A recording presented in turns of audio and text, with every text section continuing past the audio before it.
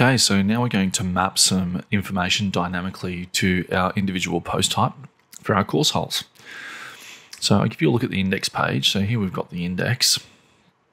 And when I look at a particular hole, so look at hole 3 here, you can see that we've got hole 3 is sponsored by with the Signs You See sponsor. This is an image that's picked up dynamically along with the T-box sign that we have dynamically in there. Then we have the different ratings here. All of these, I actually had to change that from my previous video. I was using a group, but Kadence didn't like that. We'll show you where that setting is. So all these distances here are picked up. And then I've got my slope rating. Then we have the photo gallery here, the photo guide. All of this is dynamically populated from the ACF field. And then the flyover video with the hero. And when you click play there, the video shows up for the flyover drone video. So that's what we're wanting to populate. So let's take a look at hole 1, and I haven't put anything in here yet. So here we've got our T distance and all that sort of stuff. So what I'll do is just put some T distances in here. I'll just make these up for now. And we're just going to add the hero image in. So I've got some hero images here. We will take, I think that one there looks pretty good for the hero shot. That shows the full length of the hole. And then of course we've got our gallery images down there as well. So just click update. Okay, so now what we'll do is if I take a look at what I designed over here, I'm just going to copy some sections out. I'll talk you through the section first of all for the header. We're not going to make that step by step. But you can see, first of all, I've got an advanced image here. And when I click on that and look at the image, you can see that this black box over on the side, in the sidebar on the right-hand side, says dynamic image.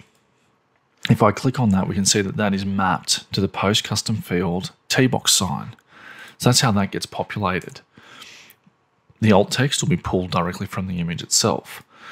Then I've got the header over here in the next section. And here we can see that there's some text that's blue underlined. And if I click on that, because it's blue underlined, it says that it's dynamic, and that's the current post name. So the post name goes there in that section. Same as down here, I've got hole 3, but on this one here, we've got that par field that we had. All right, so it's the current post data there. So if I highlight it, you can see that that's the custom field. And then we've got the same with all these different T markers here where I've just done a list and set them all to different colors. And then I've got the slope rating there that pulls in the slope rating field. So you can see there that we've got the slope rating field right there. So that whole section, I can copy that. And then when I paste it here, you'll see that it all comes over with the same data. But when I update, and now I'm going to view the whole, what happens? Well, it's all changed over. You'll see that I've got Parks Concrete. Before we had Signs You See. This was pulled from the dynamic field.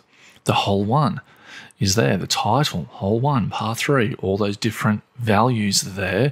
For the distances, I've got a slope rating of 0. I've got the image. So all that information gets pulled in. Next up, let's go ahead and we'll add another section to my hole 1.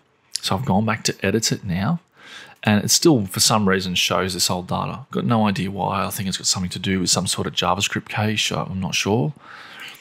Just some sort of minor bug. Well, let's go ahead and say add after. And then I'll add a row layout there. And we're just going to see inside the section, we'll do a single section, just like so. And then inside of this, we're going to use the advanced gallery from Kadence. Now inside here, this is a little bit different because we're populating this from the gallery field. So further down, I have a gallery field of photos, and we're populating that. So I click there and say enable dynamic gallery. Now this confused me a little bit when I first did this because nothing happens. It didn't seem to do anything. So what I had to do is I went over into the sidebar and clicked on Dynamic Gallery, and then the field shows up. Inside the content, it doesn't, so it's not mapped to anything yet. So then I have to say post custom field, current post, and then photos, and then bam, it all comes up. So that's how you get that gallery to work.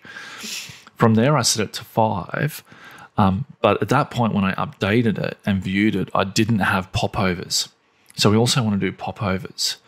So I go into link settings on this one here and say link to media file, link triggers lightbox down there, and then show captions in lightbox, then click update. That's how you add a gallery field. And that now all works as expected. You can also add style and image filters and image shadows, whatever it is that you want, other types of defaults. But that's how we go ahead and add that particular field. So let's view that, and you'll see all those images are now there, and we've got the light box. So that's all pretty good too. So I'll just go ahead and let's copy the video section, and I'll go to edit the whole. Over to here again, add after, and in that paragraph area, just paste, and then I've got my flyover video. And again, the title, for some reason, I can say update dynamic content, and then it updates inside this preview. This was a tricky one. So with the video, I had to make sure that I had a hero image as well. If you don't have a hero image, then it won't pull the thumbnail automatically from the YouTube video. So I had to set a hero image. So further down here, I've now got my whole hero image, and that's what's being used up there. So that all looks pretty good too. The other thing I want to do is just copy my title. So I'll say copy this for my whole on there, and then go ahead into the section, and then say add before, like that, click the area, paste, and again, update the dynamic field.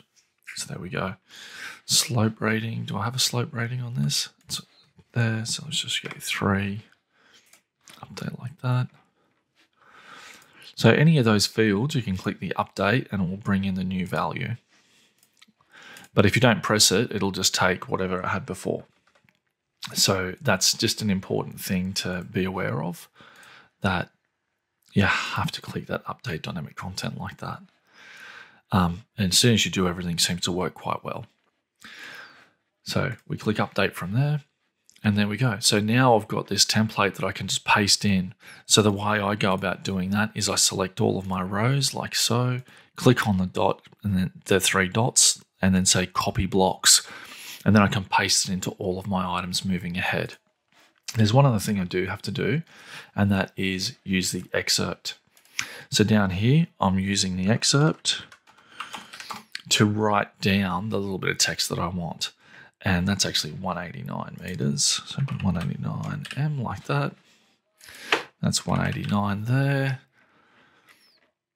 185, 175, that's correct. And then the last value was 173. 173. Click update, and there we go. Now the reason why we do this is so that all that data is dynamically populated, and it means that moving ahead, I don't have to think about my layouts. I can just paste those in, or I can even save them as a pattern or something like that. So I can say create pattern here, create that as a pattern, and use that on those pages really easily to paste in. It saves you a heck of a lot of time. And it means that if you go and update things, you don't have to muck around with trying to click inside blocks and potentially making a mistake. You can just go straight down to your ACF fields and go and change things. So if I change that to a par 4, up here it will change to a par 4, and I don't have to do anything else. So that's currently par 3 there, a whole 1, so update that there. Yeah. So you can see how that works. It's all really great in the way that it just pulls everything over.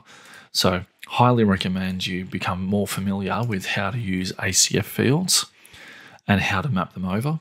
But this has saved me a lot of time And now when I go to course, that excerpt area is just underneath here. So you can see that that's just under there. So this listing here on hole 2 doesn't have an excerpt, so it's taken the content from the page, which we don't want. So I'll go ahead and edit that page and you'll see how the excerpt works. So here you can see I don't have an excerpt. So if I then say par 4, 405 amp, 405 meters, and then click update from there, view the whole, click on course, and there we go. The excerpts all now look much better. So you can see hole 1's a par 3 at 189 meters. Hole 2's a par 4 at 405 meters. Hole 3, par 5, 511. You get the idea. I'll go ahead and add in the rest of these so that we get up to 18 holes with the full guide of the course. And of course, that means then that everything is dynamically populated and easy to manage into the future. So I hope that helps you understand a bit more about how to use ACF fields. A couple of things that I'll highlight just before I finish up. And that is if we go into the ACF field groups and look at this item here, you'll notice that when you select drop downs, there's these items at the top here, which we would call basic items. All the basic items work well from what I've found so far with Kadence. Image works good, file I've not used. The embed didn't work for me. So I was trying to embed into the video player. That didn't work. I had to have a URL.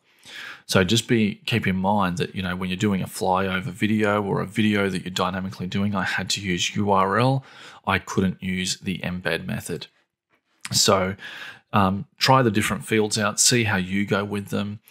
Radio buttons seem to be okay. The other thing as well that I'd done before is all of these tee distances, so the places that people tee off when they're playing golf, I'd put them inside a group and I couldn't access those from the group into the dynamic fields within Kadence.